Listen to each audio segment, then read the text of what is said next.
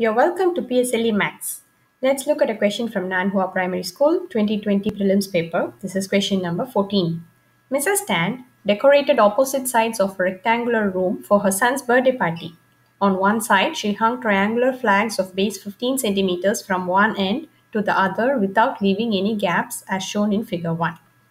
On the other side, she hung photographs of her son from strings tied 9 centimeters apart. The first photo and the last photo was 9 centimeters away from the wall as shown in figure 2. She used 19 more photos than flags. What was the length of the room in meters?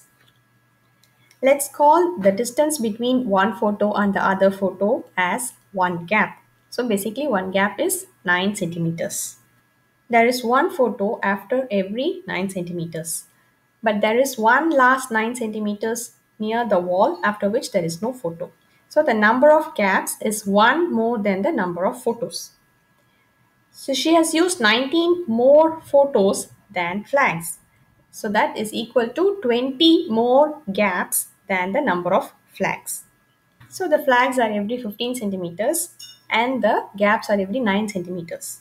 So the lowest common multiple between 15 and 9 is 45. So for every 45 centimeters, there are 45 divided by 15, 3 flags. And for every 45 centimeters, 45 divided by 9 is equal to 5. There are 5 gaps. 5 minus 3 is equal to 2. So there were 2 more gaps than flags for every 45 centimeters. But we know that there were a total of 20 more gaps than the number of flags. So that corresponds to 10 times 45 centimeters, which is equal to 450 centimeters. So when we convert it to meters, that's divided by 100 is equal to 4.5 meters. Hope you like this video.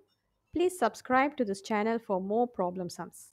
If you have a specific question that you would like to see a video on, please post it in the comment section. Thank you.